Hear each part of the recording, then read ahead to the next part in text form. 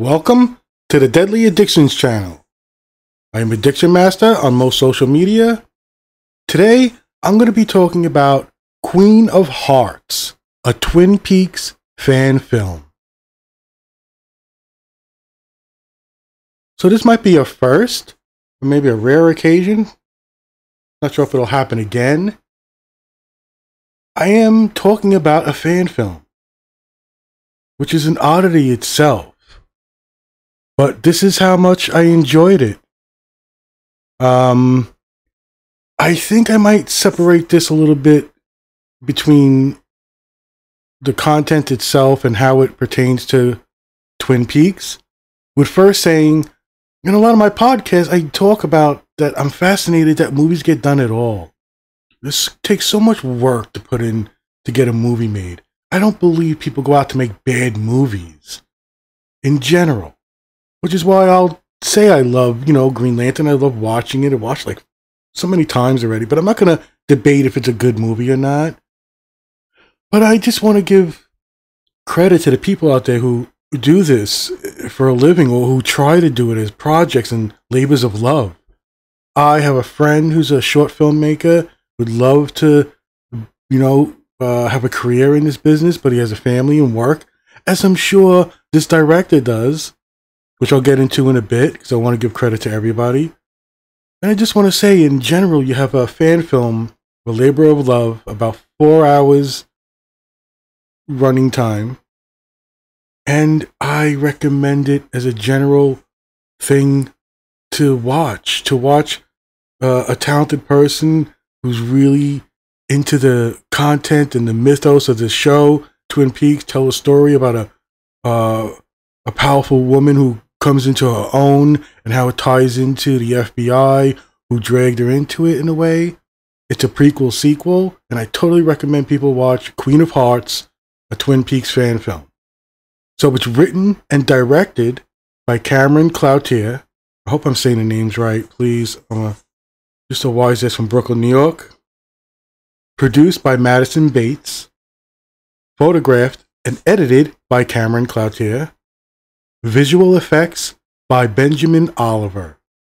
Starring Madison Bates as Annie Blackburn, Nico Abera as Dale Cooper, Charlotte Roy as Caroline Earl, Paul Griffiths Springer as Wyndham Earl, Sarah Andrews as Norma Jennings, Larry Oblander II as Major Briggs, Scott Johnson as Dean, Mindy Whitfield as Diane.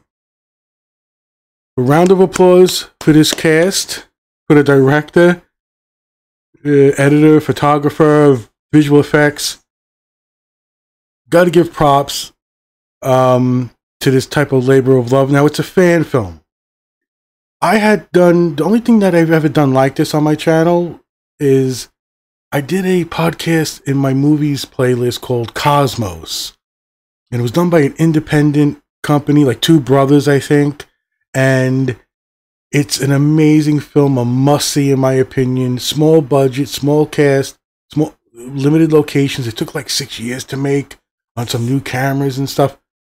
Check that podcast out. And they're the only legitimate writers or directors or company that actually responded and left a comment on my YouTube page. I don't get no comments on my YouTube page, for the most part. And anyway, what I'm trying to say is there are these moments. Now, I am born in 1971. I'm a nerd, D&D, Dungeon Master, Game Master. I have watched so many fan films, it's not funny. Star Wars, Twin Peaks itself, so many fan stuff that it's just something you take in, and they kind of blend together and become just things that you might enjoy from time to time. So getting more honed in onto what this podcast is actually about, because it's not going to be a critique in a sense. Yeah, I have couple of nitpicks about the movie, maybe a decision I would have made differently, but that's not what this podcast is going to be about.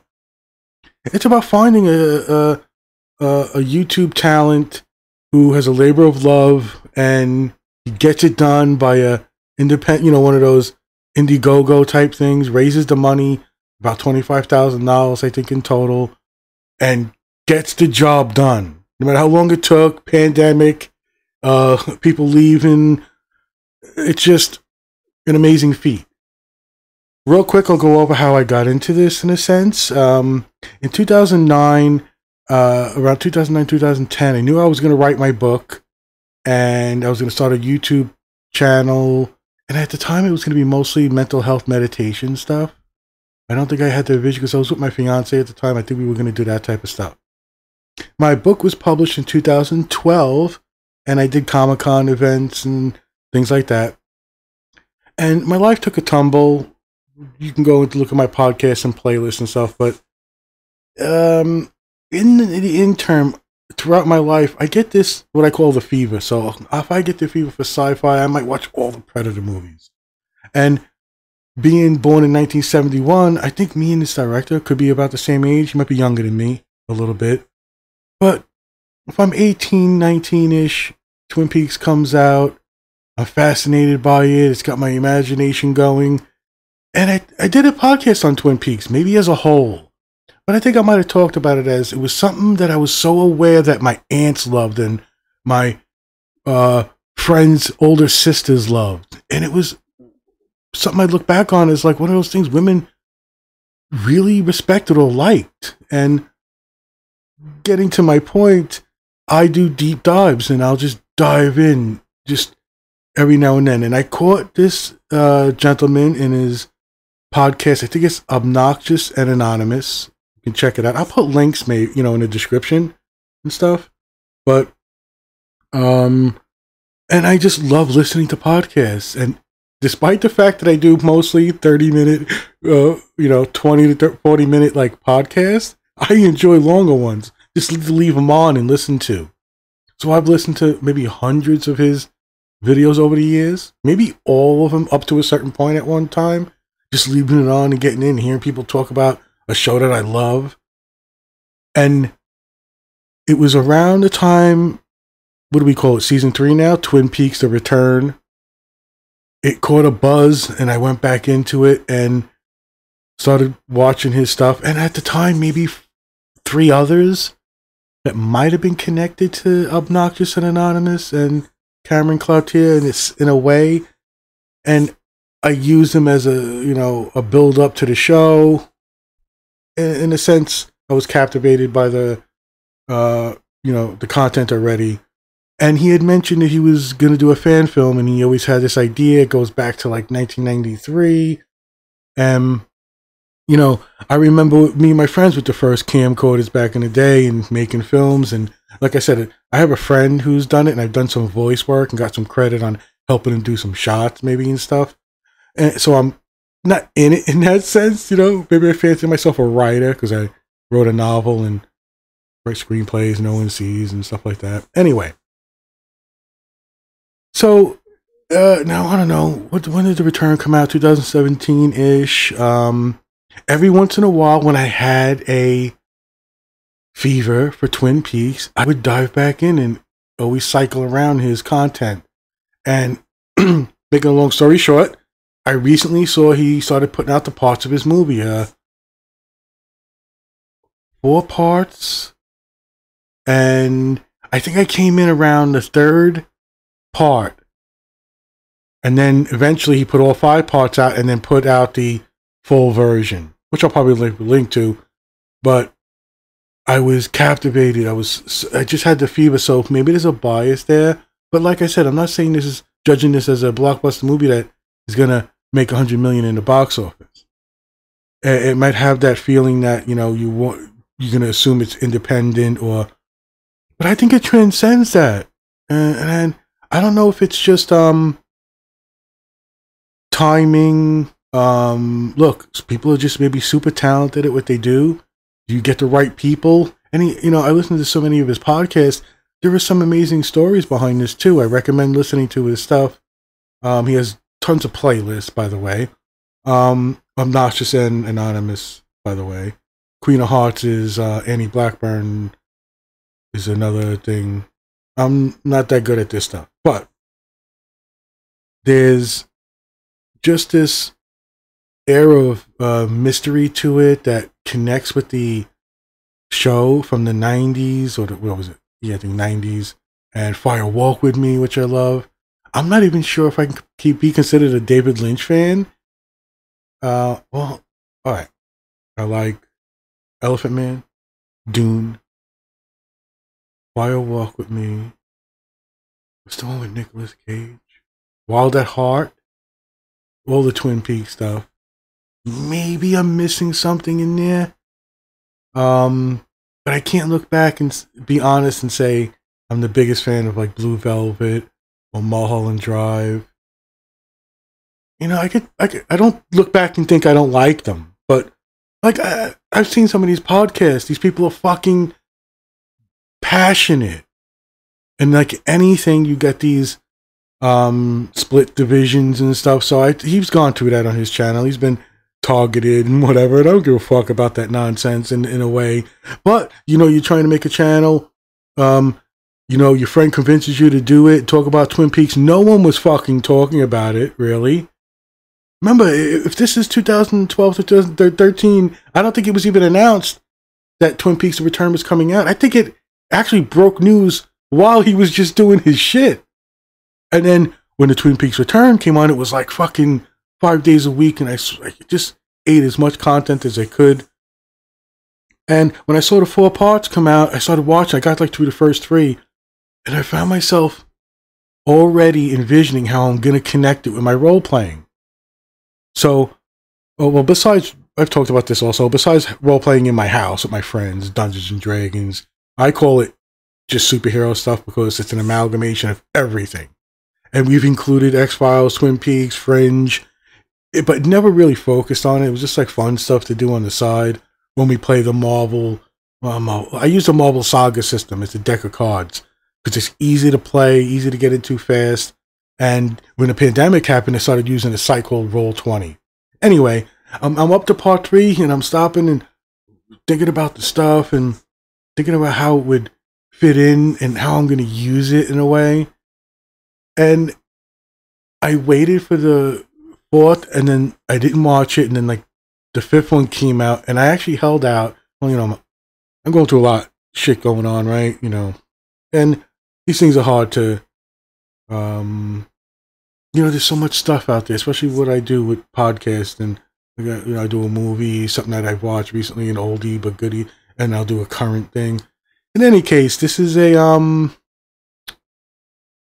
time where it's just captivated me, and connecting it to the franchise now, I might get a little more in, but I'm not going to give spoilers or major plot reveals because that's not really what I do unless I'm like engaged maybe and there's a deeper conversation. So if you're a fan of Twin Peaks, see, my issue with The Return is season 3 is it's more like, I don't think it could be argued David Lynch got to do what he wanted to do. And he made season 3. But I found myself disappointed in parts of it. I could never sell it to my friends who didn't know anything about Twin Peaks. And it's just, doesn't sit well with me as a whole at the end. But I still think it's a beautiful disaster. Something that should have been made, should be watched. Totally recommend it. But it you know, and I'm not saying this movie's better. I mean, it's 4 hours compared to The Return, 18 hours. But how it fits in, for me, feels like I caught a 2-night event on, you know, whatever you call it, Showtime, HBO. And like I said, we're talking fan film, and I'm not trying to give like, you know, it's going to look like, you know, a current blockbuster or even mystery thriller. It's got a style and flavor that I found refreshing in the sense that it didn't feel like he was mimicking David Lynch, you know, like his work. Although you're still there because it's Twin Peaks and you use the right music cues and things like that. It evokes it. But at no time did I feel, you know, overwhelmed by that concept of you know, trying to do exactly what he did or just paying homage to it. And it's a balance, I guess, with directors. Look, I've never directed anything, but you know, you're doing a fan film, so you've got already other people's content, but you love it so much, you know, your mind went in directions, like you're planning your thing, and then the return comes out. You see what they do, and like me, I was like, what the fuck happened to Annie? So, getting to the heart of the show, Queen of Hearts, it's really a journey of Annie Blackburn and a sequel to what happened from Fire Walk with Me and The Return, in a sense, because it does. I don't want to give too much away because there's a fucking amazing moment that gave me chills at the end, and it's well, not bookend. It's in tandem with a story about Dale Cooper, the FBI agent, and his first real maybe challenge, which was not only one of an occupational one of the FBI, but of love that might have been not a smart move. Like I said, I'm not giving too much away. And so you're watching the thing you heard about through the show. Like when Dale Cooper, special agent, comes to Twin Peaks and he's investigating Polanski and Laura Palmer, there's there's this thing you go through with him that reveals certain things about him that talk about, well, I think it has to do with more like something would happen on the show, and then little bits and pieces they'd reveal, oh, something happened in the past, and he had a love that taught him a lesson type thing. And you don't get the full story until more is revealed when Wyndham Earle in the second season is, well, I'm not giving spoilers away about season 2, but, Twin Peaks fans are going to know right away. But, I don't know if I hit any audiences like that because, it's a fucking shitty small channel. In any case, most of these things are just my thoughts and leaving something behind in a sense and paying homage and giving respect to people who do these type things. So you've got Annie Blackburn, and her journey in this is great. Kudos to the actress and obviously the producer too, right? Produced.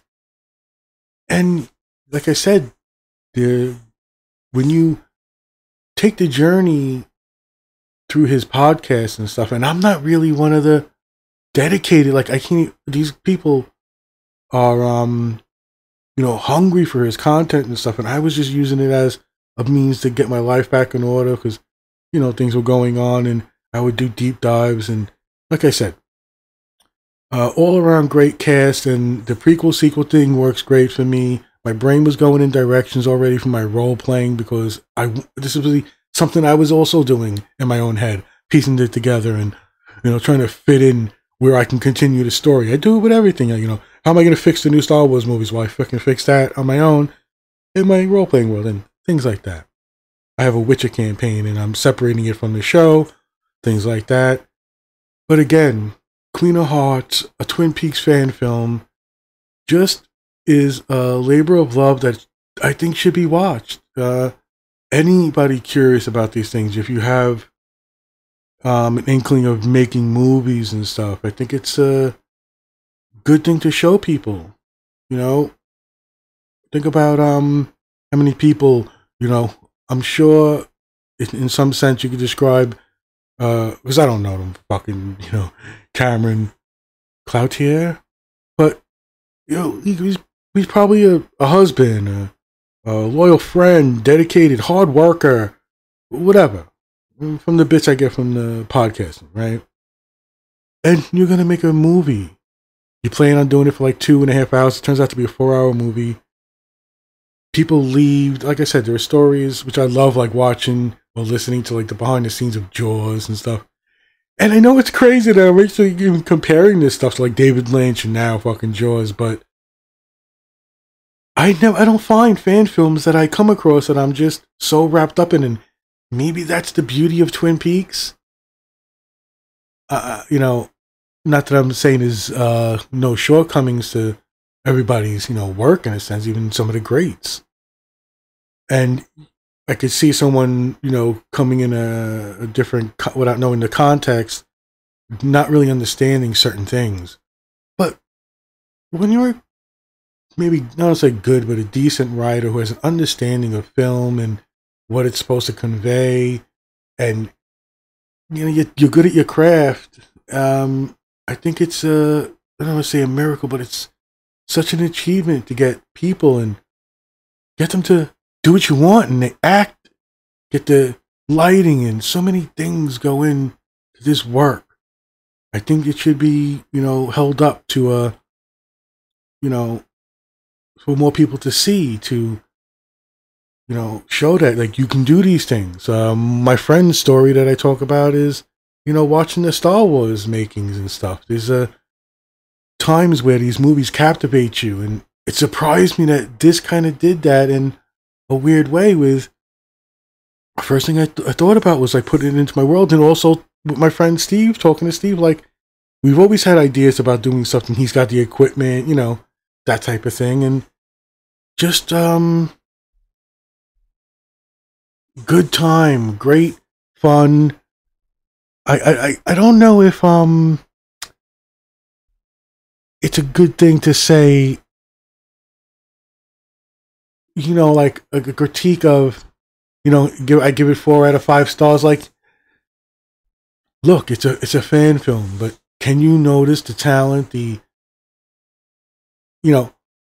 Look, this might sound stupid, but I bet if this guy had, they gave him $10 million, I wouldn't bet he couldn't be a Robert Rodriguez, right? Or someone who makes like a Desperado, or finds his craft, like a John Carpenter, who decided to go his own way, and George Romero and things like that. Like, one turn different way, an alternate reality, and I could see this guy being successful filmmaker.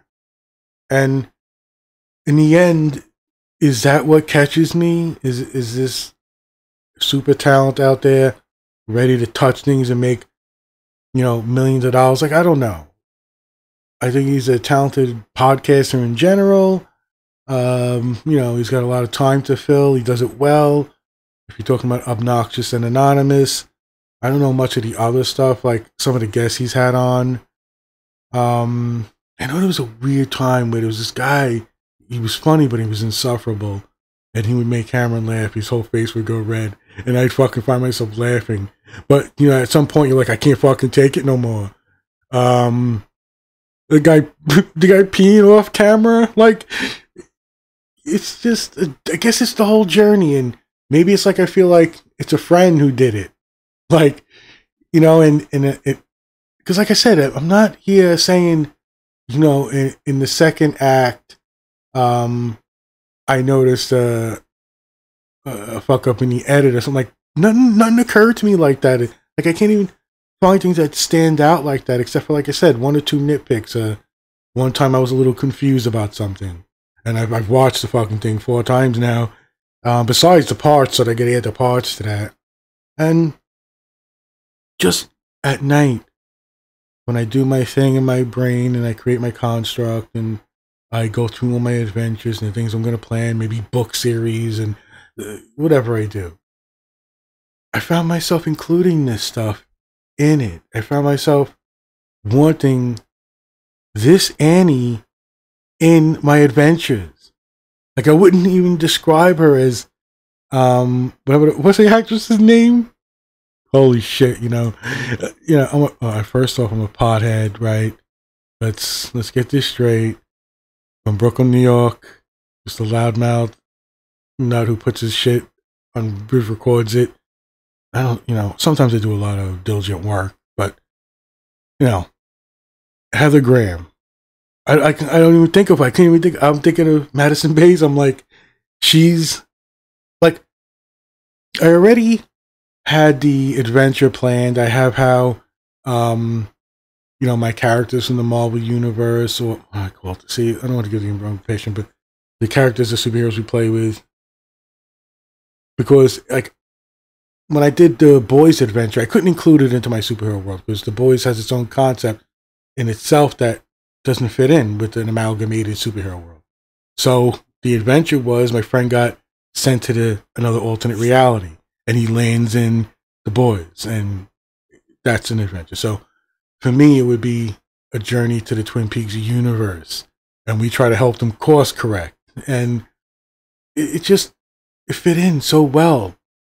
And another reason why, yes, this isn't a podcast where I'm fucking shitting on the Justice League, like, because of what a fucking ego fest and some of the shit he does. And granted, like, my fucking best video is me just shitting on Batman, the new Batman. I don't know if that's a fucking popular opinion, but some things just, I try to admit, you know, they go through my bias. I'm gonna love it. So is that part of this? Maybe. Is it, feeling like at a time in my life where I needed content and I needed to go through stuff, his podcast helped me, you know. Besides, I was doing things like philosophy and critical thinking, you know, meditation, breathing techniques, but I needed to escape into worlds. And thankfully, David Lynch, Mark Frost, that whole cast, and Kyle MacLachlan, like, you know, just to do a whole thing, I've done a podcast on that. But this fits in for me. And I'll try to get as many friends as I can to watch it, because I started, you know, telling them to watch it as soon as I started seeing it. Most started watching it when the full part came out, you know, and that's just maybe, like I said, I tried to get people to watch the fucking Return season 3. They just kept rolling their fucking eyes at me and staring at me. Like, you're watching the fucking show. Look, season 3 has some of the fucking amazing shit. Groundbreaking, never seen before. Amazing stuff from you know, probably a genius. Like I said, I'm not the biggest David Lynch fan, but I could see the love and respect for his work. Fine, you know.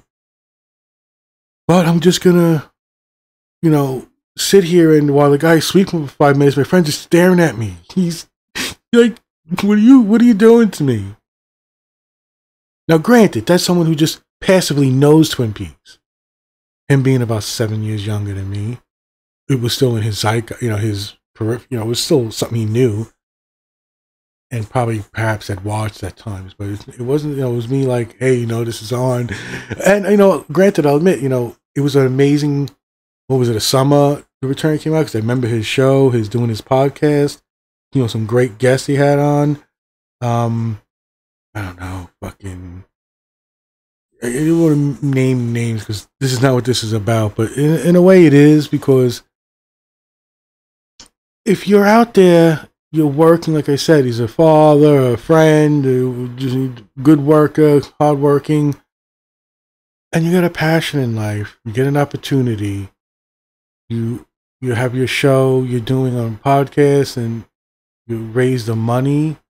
I mean, God, how much dedication, and just, you know, you got a big fucking heart. You go in and you got it done. And like I said, if you're into this and you know about this, and this is something that is in your wheelhouse, you probably know more than I do, or you're not so high that you're fucking forgetting all the stuff.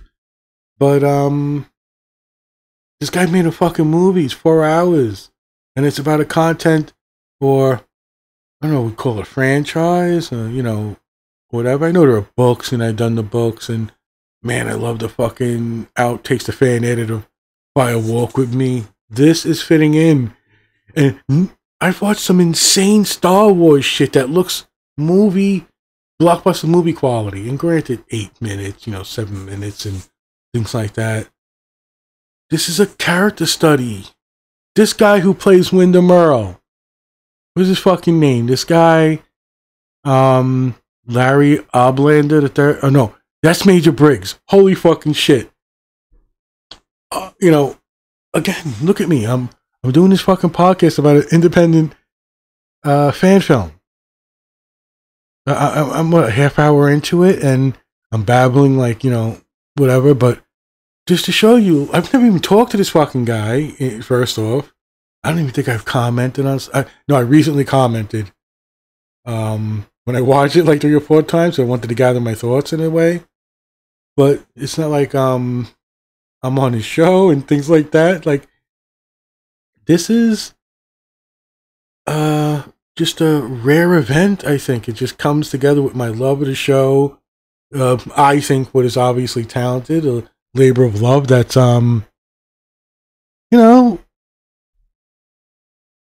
just it's beautiful. If you found flaws, yeah, he can't pull off the sick special effects and whatever. But guess what? David Lynch didn't fucking do it either. Watch the fucking Return and watch how crazy some of these fucking effects he pulls off because he spent all money on episode 8 of the Return, or season 3, whatever the fuck it's called. Right? This fucking guy working his ass off decides to get together. Fucking half the cast quits on him. People have lives. It wasn't like, you're a dick and I don't know, maybe there is, and I'll get some fucking comments about it, whatever. This is, this is not what this is about. This is, his journey is, to me, shows a lot of courage and dedication. But maybe he's fucking rich. I don't know. Maybe someone land through, would you fundraise? Let's say he scammed her. I don't know, whatever. This is about the movie he made, a fan film. 4 hours long, and I enjoy it so much.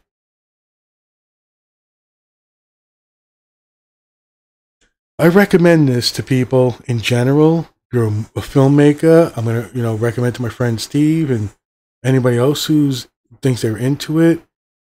And if you love Twin Peaks, if you're a big fan, this is some good shit. I mean, I look for things to incorporate everywhere into my worlds. And like I said, I, role play, sometimes it was big groups. Now, things people have lives and families and stuff. It's hard. But like I said, the online, being able to play online was great. And I could do my Marvel cards on there. So like, that's where I'm going to implement some of this stuff. And it's just fun. It excites me. It gets me going again. And to be honest, for me, this is my revival in it again. Like, this is the Twin Peaks return. It's so crazy. I'm not into the thing. Like, this is only my deep dive, so I don't know if there is a buzz about everything in general right now. I don't even know, like, what his David Lynch's like projects are in that sense. But I'd like to know what he might do next. If this guy is thinking of doing, anything else, even if it's like a personal story and stuff, or is a totally original thing. I would recommend him to do one of those 10-minute things you send in and you get that fucking development deal, like that type of shit. But this is on a resume now, I'm guessing, right?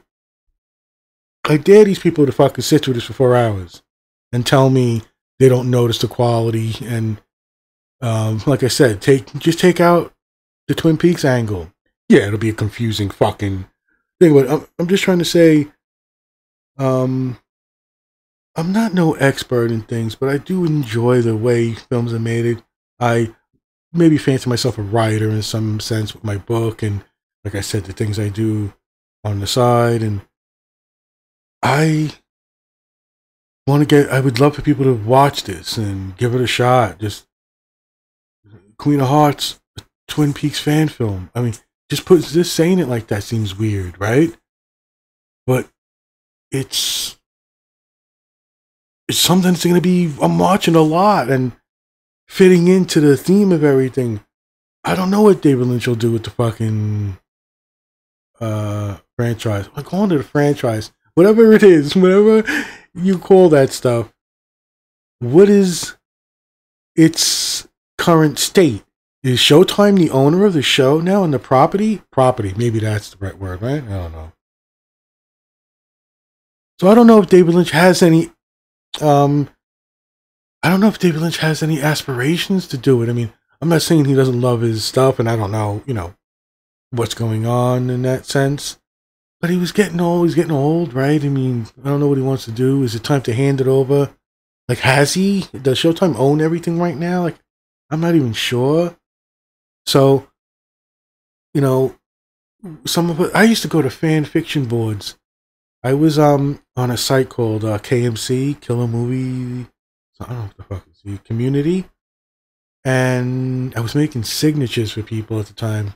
I was going by Starlock at the time, and anyway, I would go in and it would be debates and it was a big movie forum, big thing. There's always that weight that Twin Peaks gets, and you know, even from back then, I could see, you know, all the fan fiction that's written about stuff, and if it's not superheroes or comic books, maybe it's the big thing now, right? Imagine, you know, you go and you write a story about a superhero that they mention, but you don't get to see, and like they're not going to use. No, this is like David Lynch. These are great characters who I feel were misused. Don't get me into fucking Ray Weiss in season 3, okay? You fucking pissed me off. And in this thing, it's not even part of it, but you can tell when he chose to do this. I don't know. It sounds fucking weird. Like, I'd rather him like guiding fucking David Lynch for that fucking 18-hour, what I call beautiful disaster. Watch Queen of Hearts, a Twin Peaks fan film.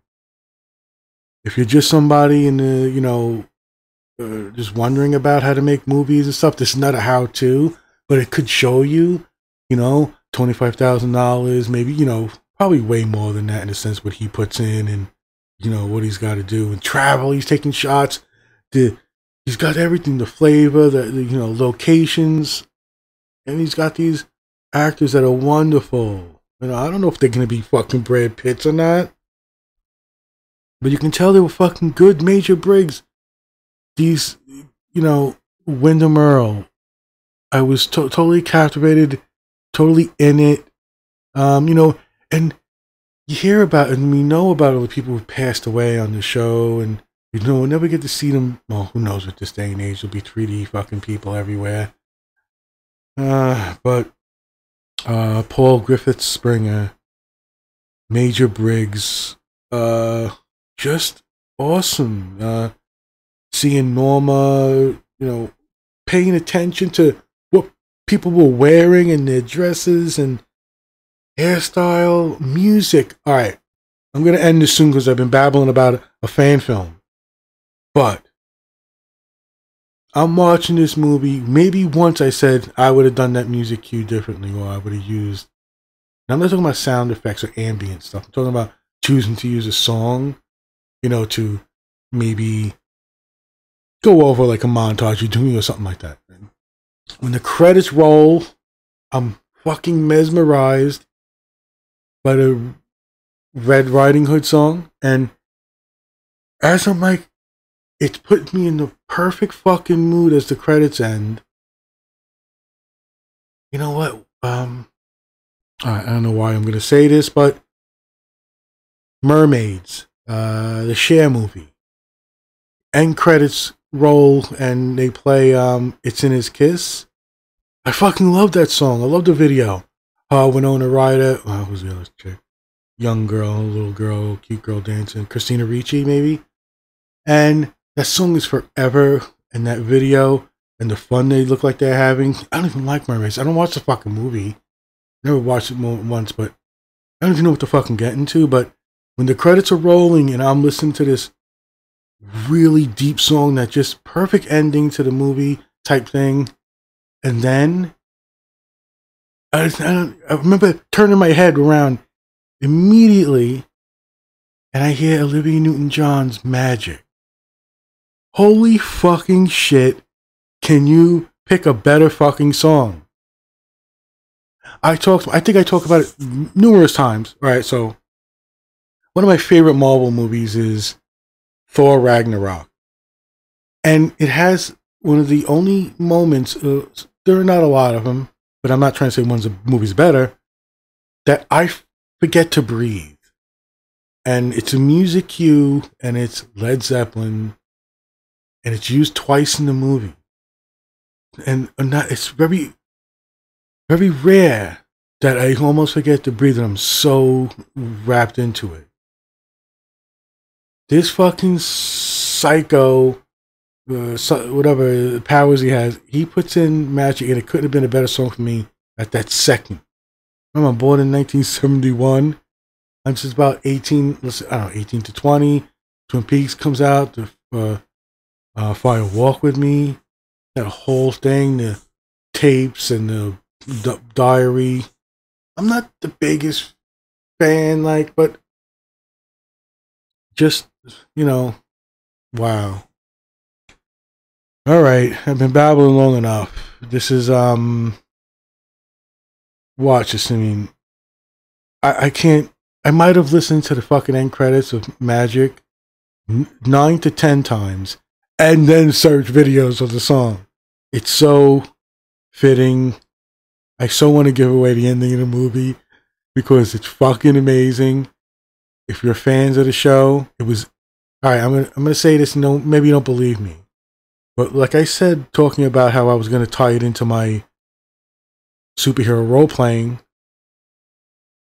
it happened the way I wanted it to happen. Because I'm thinking in my mind, you know what should happen?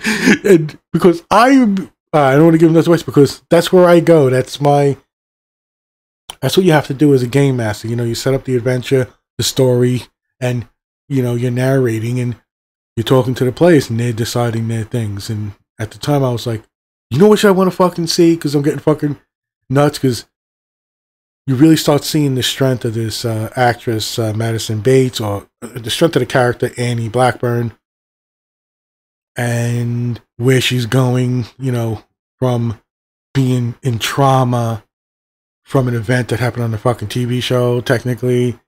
And, well, you know, Fire Walk With Me, she's got the bed scene, right? Not much, and then he ignores her in the fucking show, and then it's not The Secret History. What is it? The Final Dossier just starts, you know, Fuck! I thought it was such an important part of the show. So this is it. This is your, what was it? Hashtag Annie Blackburn lives or whatever the fuck it is. Or I don't know. Bring it back to life. I don't know. The fucking Return brought Laura back and then fucking locked them in a fucking dimension, and 80% of the people pulled their fucking hair out of their head because David Lynch did a fucking David Lynch thing. This is satisfying. I'm fucking super happy with it. That thing is like, I'm going over time limit. My producers and all my staff here are waving to me. Yeah. Anyway. Queen of Hearts. A Twin Peaks fan film. Written and directed by Cameron Cloutier. Produced by Madison Bates. Photographed and edited by Cameron Cloutier. Visual effects by Benjamin Oliver. And I don't think I've ever done this. And I really fucking ignore everybody. And even in blockbuster movies, for the most part. But it's starring Madison Bates as Annie Blackburn. Nico Ibarra as Dale Cooper. Charlotte Roy as Caroline Earle. Paul Griffiths Springer as Wyndham Earle. Sarah Andrews as Norma Jennings.